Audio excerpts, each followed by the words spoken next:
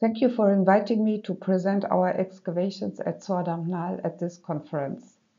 I can only briefly outline the results within a wider context from the late 4th to the mid-3rd millennium BC in 20 minutes, especially since the timeline of Pakistani Baluchistan began much earlier.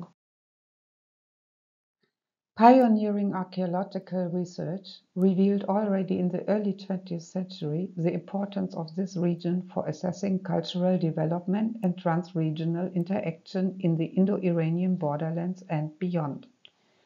Crucial for understanding this process is the research carried out by the French Archaeological Missions during the past 60 years in the Kacchi Plain, with Mehrgarh, Nausharo and other sites, and in western Makran with Shahi Tumb and Kalat, highlighted here in this image on the screen. It pushed back human settlement to the late 8th, 7th millennium BC Neolithic era and provided information on the further cultural development through the 2nd millennia BC. The 11-meter high Bolan River section, visible in this image, and finds from the settlement and cemetery at Mehrgarh provided insights into cultural processes, climate, economy, social organization and behavior, technologies, and long-distance procurements. Shifting back and forth during the first three periods, the settlement at Mehrgarh revealed the transition from communal to individual storage facilities, indicating social changes. The oldest pottery shown in this image comes from the 5th millennium.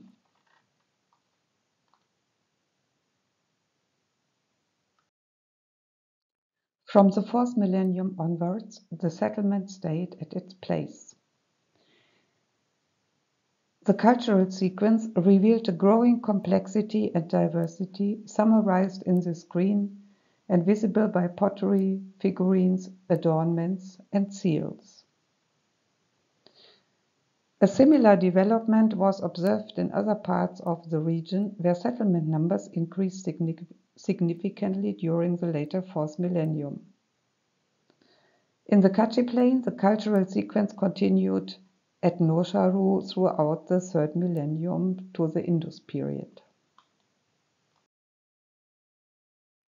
In far-distant Pakistani Makran, likewise, a French mission established a sequence from the Aceramic 5th millennium through the late 3rd millennium in Shahi Tumb at Kalat.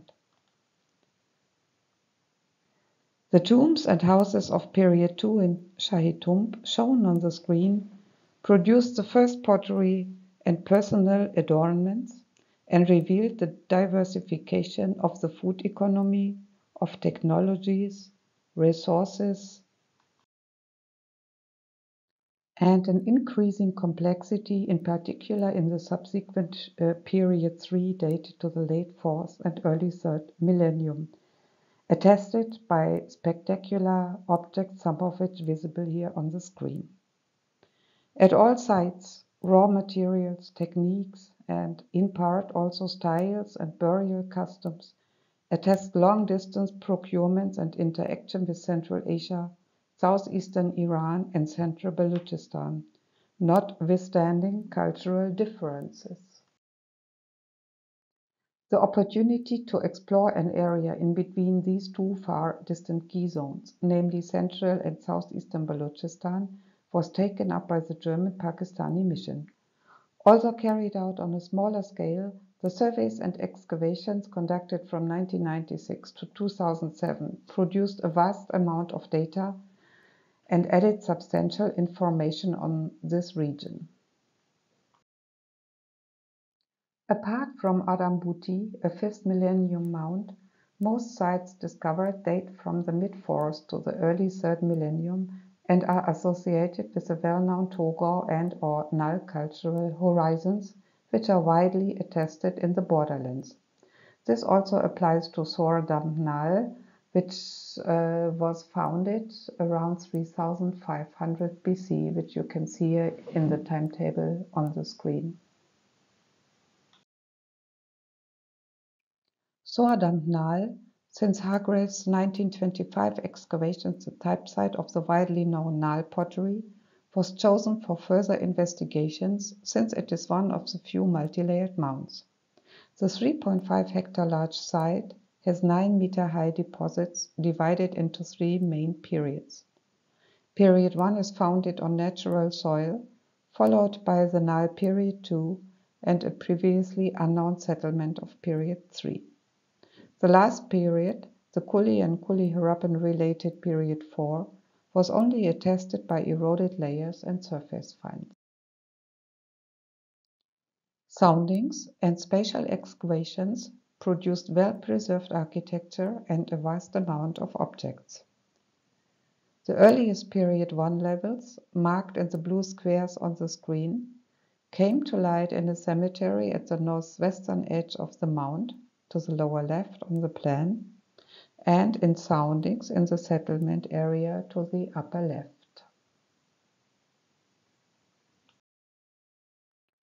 The burial chambers were found below stone walls and gravel floors left by Hargraves after his excavation of the Period 2 Nile cemetery.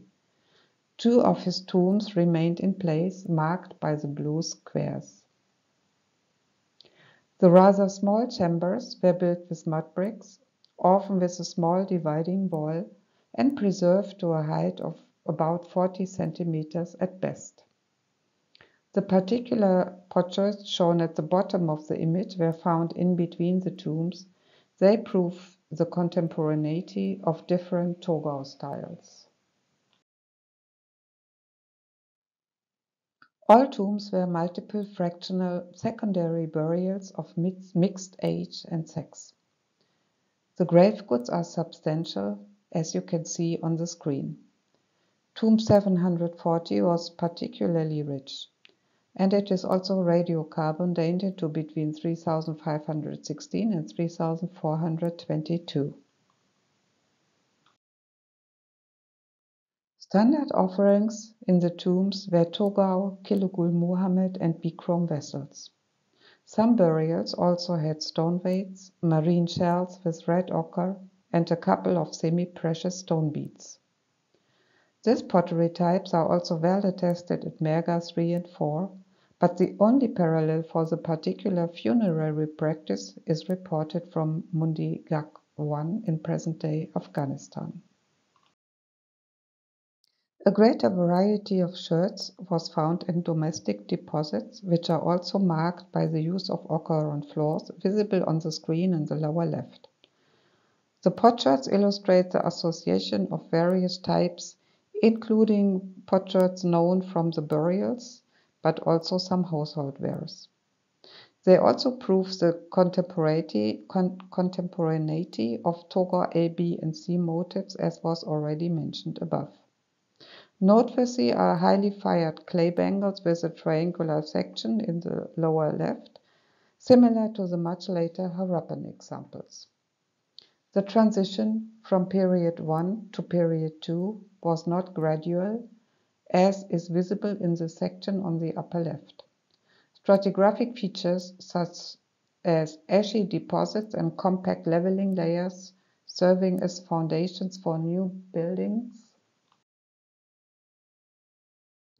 profound changes in burial customs, and the decorative repertoire indicate a possibly short but very visible difference in between Period 1 and the subsequent Period 2 Nile occupation at around 3100 BC.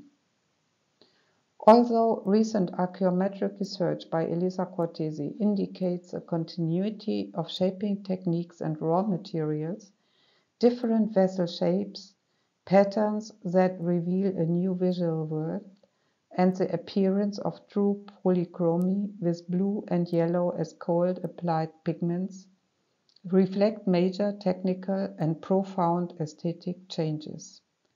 Typical Nile pottery, as shown on the screen, was found in tombs and domestic contexts alike.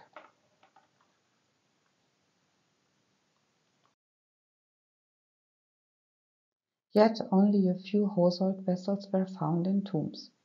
In the late Nile period, the cold applied colors disappear but certain patterns, such as Pipal and Omega, visible on the screen here, continue in use for a short time. This late Nile occupation ended around 2700 BC, once again marked in the stratigraphic sequence and by changes in architecture and the material culture.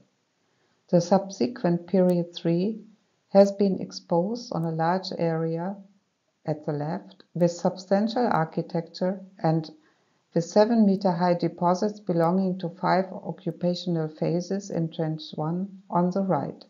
No cemetery belonging to this period was discovered. The mud brick walls of the houses were now built on stone foundations with beams. Some rooms were destroyed by fire and preserved with their broken installations, since the site was never resettled. The find inventory differs substantially from the previous Nile period, as very well visible on the screen.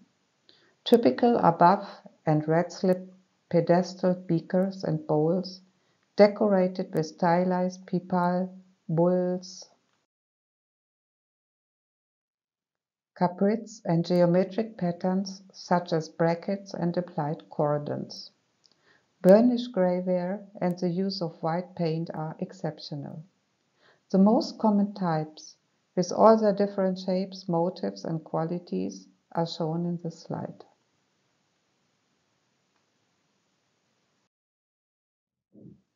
Like in Trench 1, the well-defined domestic context uncovered in the spatial excavations shown on the screen, with fireplaces and kitchen installations, reveal the wide variety of associated pottery types. That this pottery was at least partly produced at the site is proven by a kiln and wasters. Other finds include animal and human terracotta figurines and personal ornaments. This occupation is clearly linked to sites, some of which are shown on the screen, such as Damb Sadat, Nausharo, Mundigak, and Ranai Gunday in the north, Shahar Sukhte in the west, and for certain types Miri Kalat and Balakot in the south. An important aspect throughout the sequence of Sohr Damb is that it was always part of a regional network marked by shared technologies, materials, and partly styles. Archaeometric analysis on 125 samples from Sohr Damb and other sites have produced substantial information on various aspects of pottery production, the procurement of raw materials, and aspects of intra-site continuity and change. The investigations included refiring to differentiate paste and determining firing temperatures, seen on the upper screen in the image, chemical analysis of paste and pigments by the various methods also visible on the slides, and by petrography.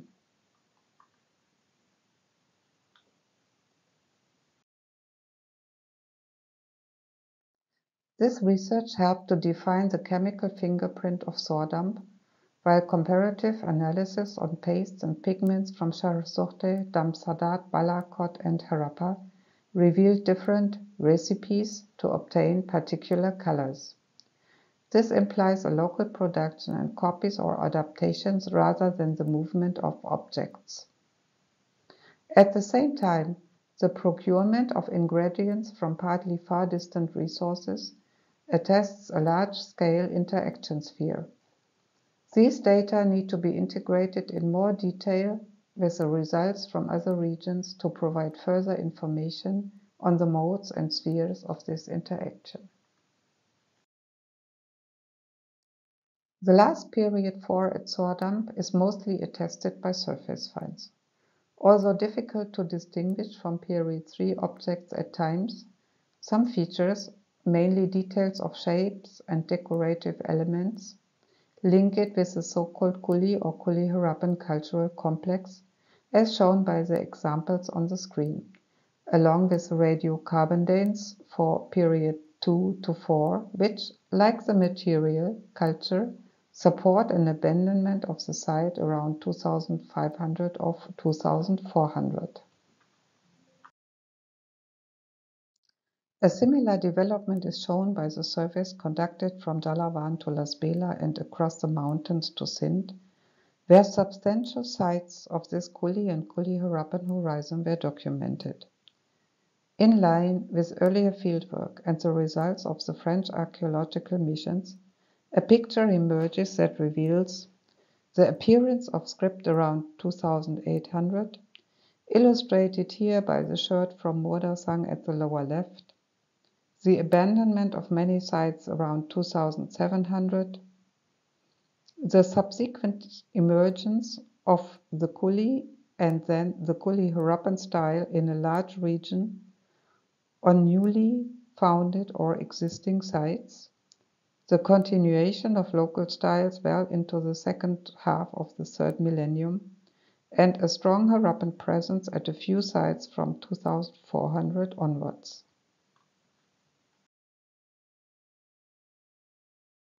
With this scant outlook to the Harappan civilization, I have come to the end of my brief summary of cultural developments in Pakistani Baluchistan and Sohr Damb in particular. Thank you very much for your attention.